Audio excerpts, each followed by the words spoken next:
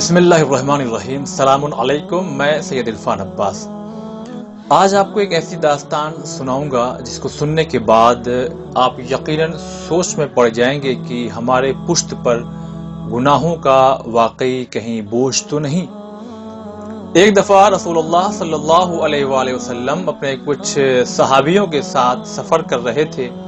ایک ایسے بیابان میں آپ نے پڑاؤ ڈالا جہاں پر دور دور تک درخت کا نام و نشان نہیں تھا، اور ایسی جگہ پر رکے جہاں پر لکڑیاں مل پانا بہت ہی مشکل تھا، مگر آپ نے لوگوں کو حکم دیا کہ آپ لوگ جائیں اور جا کر کے لکڑیوں کا انتظام کریں۔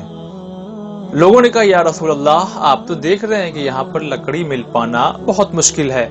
تو آپ صلی اللہ علیہ وآلہ وسلم نے ارشاد فرمایا، جاؤ چاروں طرف پھیل جاؤ اور جسے جو بھی تنکا بھی ملے تو وہ اسے اٹھا کر کے لے کر کے آئے۔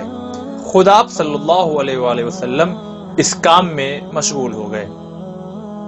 تھوڑی ہی دیر کے بعد دیکھتے ہی دیکھتے لوگ اپنے ہاتھوں میں چھوٹے چھوٹے گھاس کے تنکے لے کر کے آ گئے، اور جب ان تنکوں کو اکٹھا کیا گیا تو ایک انبار کی شکل میں دکھائی دینے لگا۔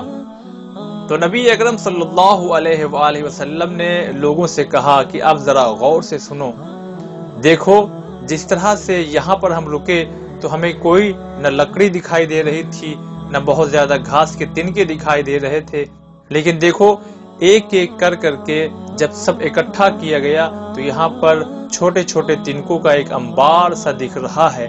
ویسے ہی انسانوں کے گناہ ہوتے ہیں جو بظاہر دکھتے تو نہیں ہیں، لیکن وہی گناہ دھیرے دھیرے کر کے ایک انبار کی شکل اختیار کر لیتا ہے۔